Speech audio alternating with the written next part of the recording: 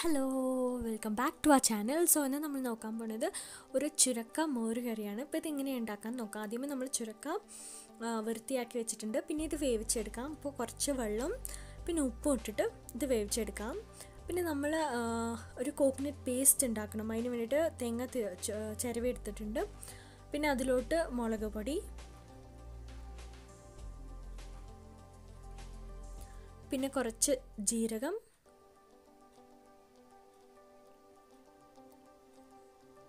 പിന്നെ കുറച്ച് മഞ്ഞൾപ്പൊടി, ഇതൊക്കെ എടുത്ത് ഒരു മിക്സിയിലോട്ട് ഇത് മാറ്റണം. മാറ്റി കഴിഞ്ഞിട്ട് കുറച്ച് തൈര് ആഡ് ചെയ്ത് കൊടുക്കാം.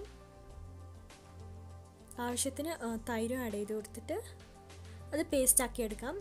പിന്നെ നമ്മുടെ കോക്കനട്ട് പേസ്റ്റ് നമ്മൾ വേവിച്ച് നമ്മുടെ ചുരക്കയിലോട്ട് ആഡ് ചെയ്ത് കൊടുക്കാം. ആഡ് ചെയ്തിട്ട് നമ്മളിത് ഇളക്കിക്കൊണ്ട് തന്നെ ഇരിക്കണം. ഇത് ഒരിക്കലും തിളയ്ക്കാൻ പാടില്ല. അപ്പോൾ ഈ ഒരു സമയത്തിൽ ഇത്തിരി കറിവേപ്പിലയും കൂടി ആഡ് ചെയ്ത് കൊടുക്കാം.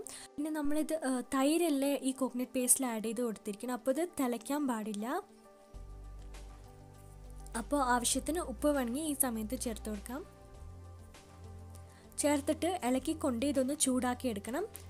പിന്നെ നമുക്ക് താളിക്കാൻ എന്തൊക്കെയാണ് വേണ്ടതെന്ന് നോക്കാം. ഉലുവ, ചുവന്ന മുളക്, പിന്നെ കറിവേപ്പിലയും കൂടി എടുത്തിട്ട് ആസ് യൂഷ്വൽ എണ്ണ ഒഴിക്കാം.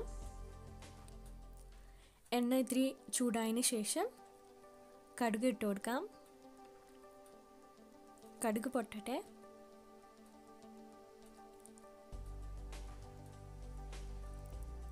കടുക് പൊട്ടിക്കഴിഞ്ഞാൽ നമുക്ക് ഉലുവ ആഡ് ചെയ്ത് കൊടുക്കാം.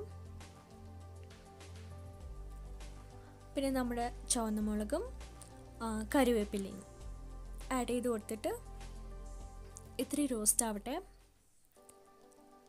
അത് കഴിഞ്ഞിട്ട് നമ്മുടെ കറിയിലോട്ട് ഇത് ആഡ് ചെയ്ത് കൊടുത്താൽ നമ്മുടെ മോര് കറി റെഡിയാണ്. സോ എല്ലാവർക്കും എന്തായാലും ഇഷ്ടപ്പെടും. ഈസി ആയിട്ട് എളുപ്പത്തിൽ ഉണ്ടാക്കാൻ പറ്റുന്നതാണ്. അപ്പോൾ എന്തായാലും ടേസ്റ്റ് ചെയ്ത് നോക്കിയിട്ട് like and subscribe and share കൂടി ചെയ്യണം. താങ്ക്